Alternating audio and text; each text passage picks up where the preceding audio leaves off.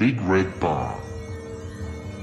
By the big red barn in the great green field, there was a pink pig who was learning to squeal. There was a great big horse and a very little horse. And on every barn is a weather vane. Of course, a golden flying horse. There was a big pile of hay and a little pile of hay.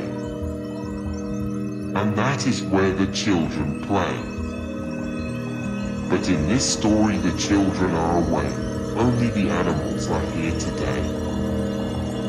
The sheep and the donkey, the geese and the goats were making funny noises down in their throats. An old scarecrow was leaning on his hoe, and a field mouse was born in a field of corn. In the barn there was a rooster and a pigeon, too, and a big white hen standing on one leg, and under the hen was a quiet egg. There was a bantam rooster and a little bantam hen, with a big clutch of eggs. Count them. There are 10. There was a big brown cow and a little brown cow. There was an old black cat and a tiger tomcat. There was a big red dog with some little puppy dogs, all round and warm. And they all lived together in the big red barn. And they played all day in the grass and in the hay.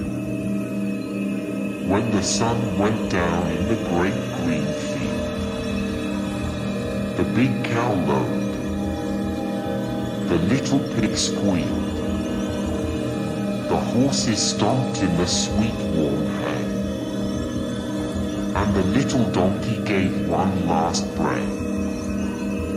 The hens were sleeping on their nests. Even the roosters took a rest.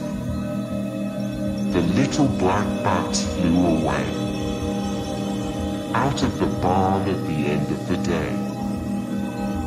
And there they were all night long, sound asleep, in the big red barn.